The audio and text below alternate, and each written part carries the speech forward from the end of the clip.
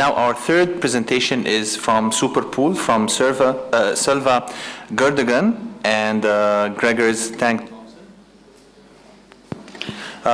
Selva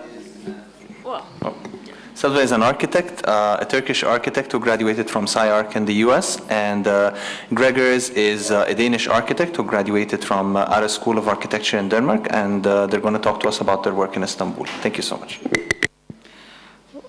It's a humbling effort actually to present as the last group today. It's been a wonderful series of discussions, and especially to follow up on sort of the public side of the discussion, to see such inspiring projects from Newark. We come from a territory which is more similar to Cairo in some ways, in the lack of the local administration to have creative capacity. So, to make up for that, small architecture offices like ourselves kind of have to step up and create ideas to fill that void. We'll show two lines of work. One is about transportation, and we have been and then the other one will be more about the zoning rules and the sort of the informal housing projects that are becoming formalized now. So, sorry, this is Istanbul, and as here in Cairo, there is a large part of the city that is, let's say, there's the 5% and the 95% of the city where the average citizen live, which is what you see to your left-hand side. How do we navigate in that, and how do we get around? That happens with these. Only one at a time. Apparently. This is how the system works. So we have, as you have here in Cairo, these shared modes of transport called the domus and minibuses. I think what is interesting about the dolmuş minibus is, in Istanbul at least, is that it's a mode of transportation from the 70s, and it's in a way it's outdated now. The city doesn't really consider it as a part of its system, really. Though in actual service, the dolmuş minibus take up a lot of load, but they're not a part of the smart ticket system. The city is always pushing them out. The idea is always to build a bigger, sort of the more concrete infrastructures like the metro and the light rail. But for us, Istanbul and these sort of B plans, because we won't call them informal anymore, because in Istanbul these things are not informal anymore. They're all formalized in some manner. But we call them sort of B plans because they came to existence in lack of the city being able to cater to these needs. So it has always been somewhat interesting for us to deal with them. And one of our first projects in Istanbul was to do this dolmuş minibus map. And it was meant for sale and, in a souvenir shop. It was sort of a joke in itself, because the people who would buy it from a souvenir shop wouldn't really know how to, they wouldn't use the minibus. And at the same time, people who would use the minibus actually wouldn't know how to read a map. So it was in itself a joke, but also an important sort of statement to make to the city that these layers need to be documented. Maybe we can talk about the documentation system. Yeah, so as we also discovered through the talks today, data is power. So though the transport authorities of Istanbul have a map on the wall in their offices of all the lines of the domus maps, domus lines, they are not giving it out. And when we asked them why not, they said, well, we tried to make a legible map, but we couldn't. So end of story. And that's where we came into the picture. So how we collected the data was extremely manual. We were 3, 4, 5 people, I think, and then we just took the buses and just charted them. And so that was the method. But why we are interested in the dolmuş, I think it's these flexible modes of transportation in cities like Istanbul or Cairo are quite interesting because of their shared quality.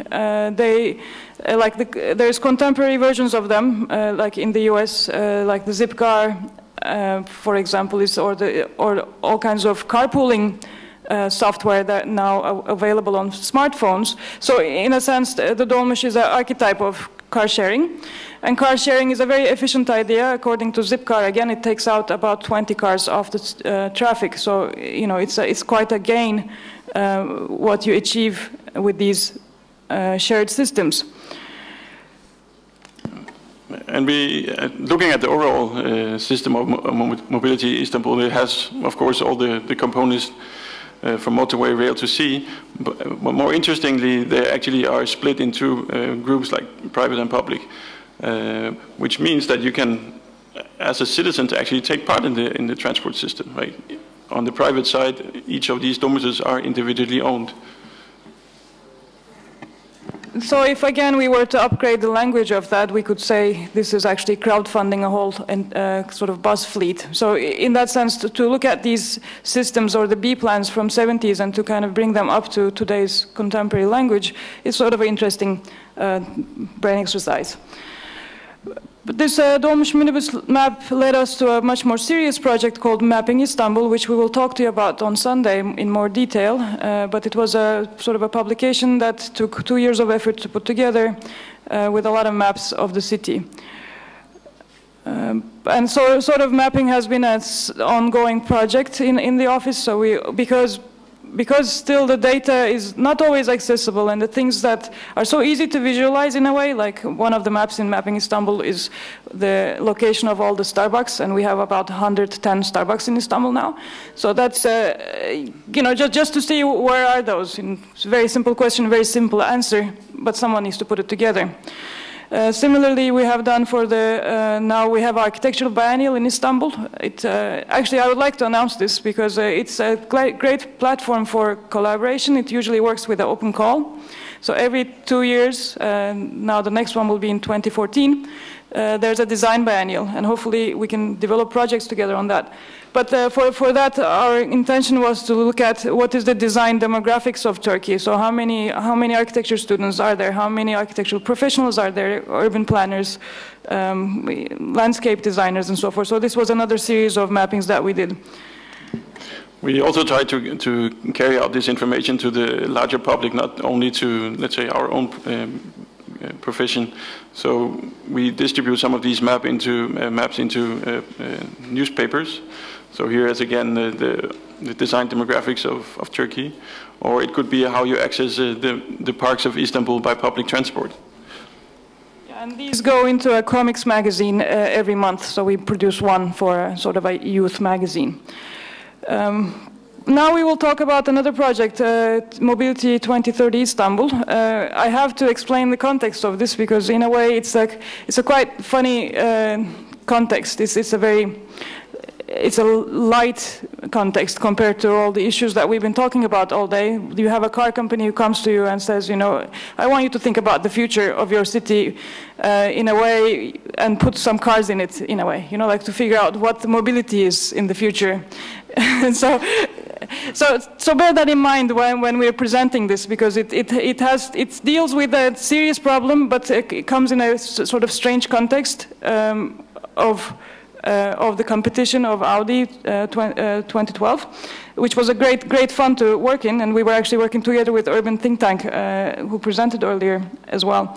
But what we proposed to them was to look at the future transport systems as a loyalty program, but a loyalty program that did not give miles back for miles, but somehow it promoted shared mobility, and in return it gave you more city. So this was the short story of the project. So if you didn't take your car but choose to drive a dolmuş, you would earn points. It was sort of a game. And with the points you earn, you would get sort of rental money, to sort of kind of occupation money for street space. So this was a simple idea. And it touched on things that were both important for Audi, so mobility, traffic, future, technology, and things that were important for us, like community building, participation, and democracy. Istanbul over the summer, I mean, right now the Turkish context is an interesting context too. We are at the end of hopefully at the end of a 30-year internal war, and again, trying to reformalize a constitution. This is the 8th time we're rewriting it. So in a way, there's a lot of social infrastructure that is being renegotiated. So we had this sort of grand statement, the future of democracy is in the streets, where cars have freed up space for Park. Park being this future online platform that we thought was such a great idea. Yeah. So again, returning to Istanbul, this is Istanbul when it takes out at its best. When you come as a tourist to Istanbul, this is Istanbul for its normal inhabitants. And of course, out here asking what are the problems of mobility in Istanbul, when we look at the sort of the ring roads of the city, we see a lot of congestion throughout the day. But really, it's not the major problem of the city. So when we look into the neighborhoods, this is the problem, that cars have taken over all the priority of, let's say, all the street space. And this is a normal day in our neighborhood where our office is, and that's our friend Mehmet and that's our baby Malik, but so there's nothing really staged about that shot, except Mehmet could be driving the stroller on the road instead of the sidewalk, but he's sort of, to make it, insisting.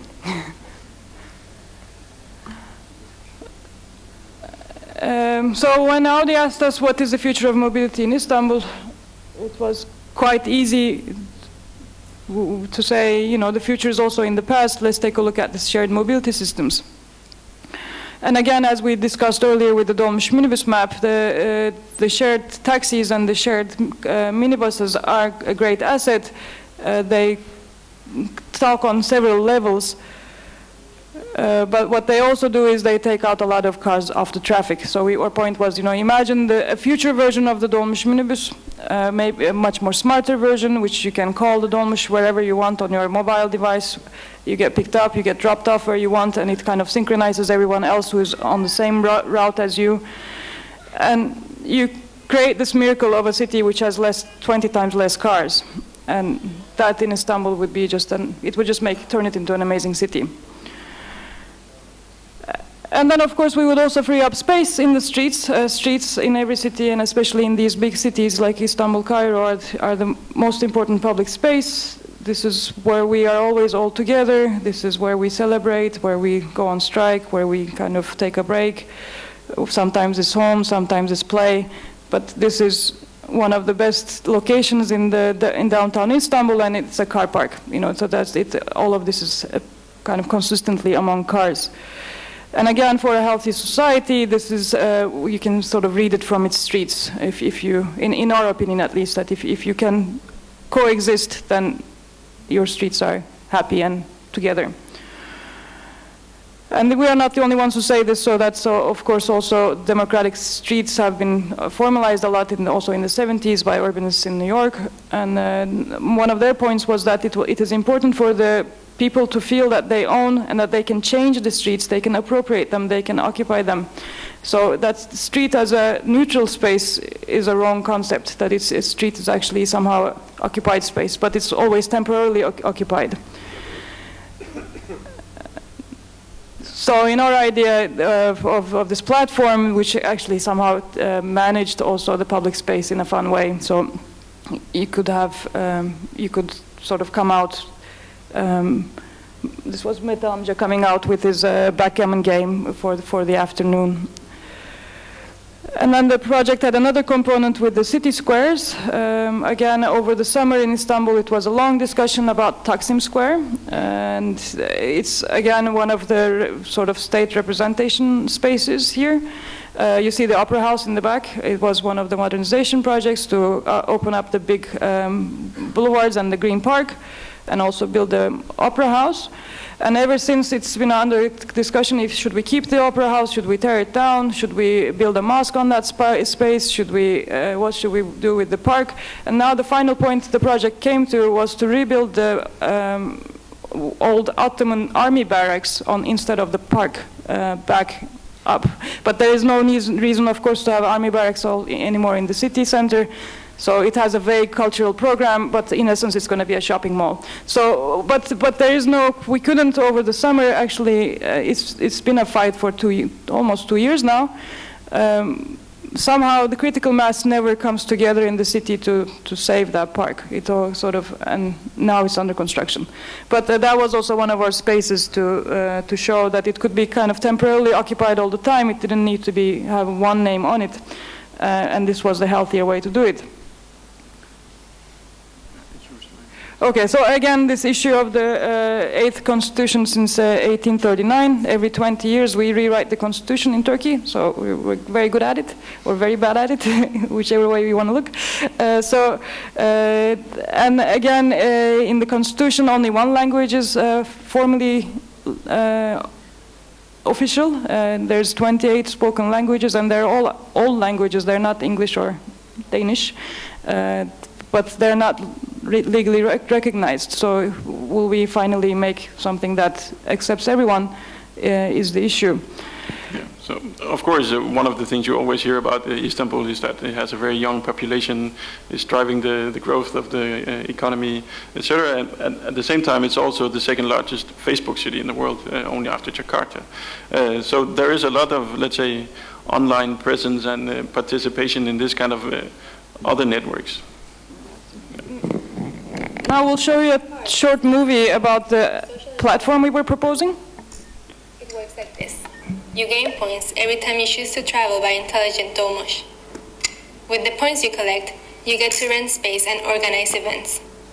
Now let's take a look at how Elif is using park. Elif wakes up and starts planning her day on park. Elif looks at the many things happening in Beyoğlu today. She likes to live in Beyoğlu because there are many neighborhood events along with interesting institutional programs. Here is an invitation posted by Leila and Mehmet. Seems like their son Malik has learned how to ride a bike. Elif loves little Malik and would be happy to celebrate his achievement this evening.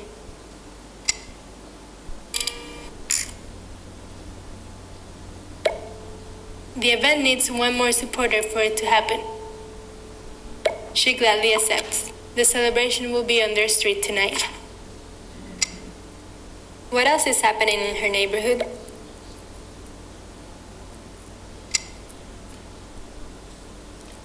Elif wants to run tomorrow morning at Gezi Park. So she goes to her neighborhood groups and writes to the morning runners.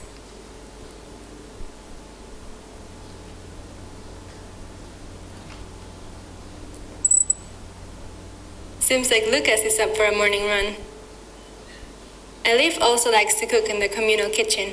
She will throw a feast next Friday. Many different communities organize events on park. Elif is an architect and checks today's professional events in her city. Is there something that fits her schedule?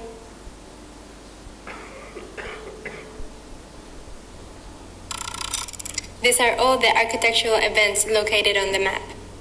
She can see when and where each event takes place. This urbanism workshop looks interesting. Let's see how it can be incorporated in her route today.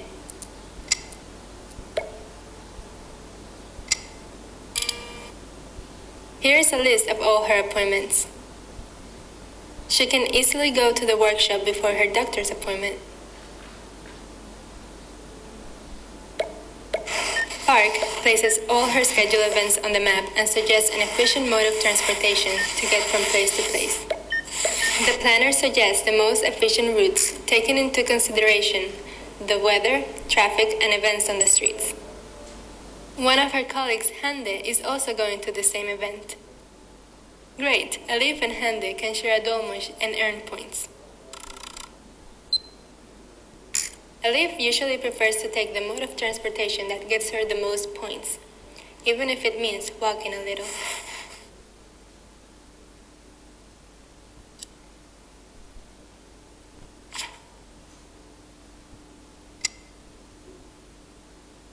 On her profile, Elif shares all the pictures taken at the events she has hosted.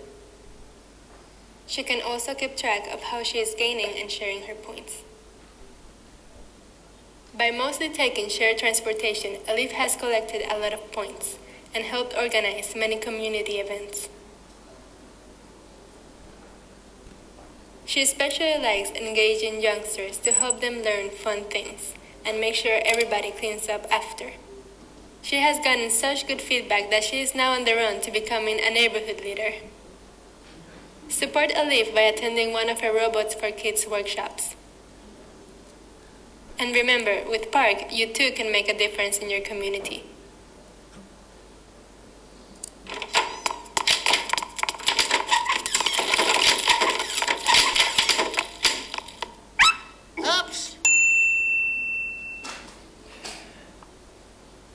So that was kind of the vision for Audi's urban future. But let's give you a quick update on give you a quick update on the urban issues from a building point of view.